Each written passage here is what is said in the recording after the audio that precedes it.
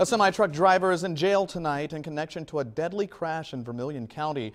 Thanks for joining us for an abbreviated version of News 10. Patrice Dayton has the night off. Police say one person died and a child was hurt when the semi-truck hit their pickup truck head-on. The Vermilion County Sheriff's Office says Kamaljit Sangra from Ontario, Canada was the driver of that semi. Police say Sangra was driving south in the northbound lanes of State Road 63 near Cayuga. That's when the semi crashed into a pickup truck. Michael Leach from Howell, Michigan was driving that pickup truck. Leach died from his injuries. His 10-year-old son was hurt. Sangra faces a charge of operating a vehicle while intoxicated, resulting in death. The Vermilion County Sheriff's Office tells us he had THC in his system. That's a chemical found in marijuana.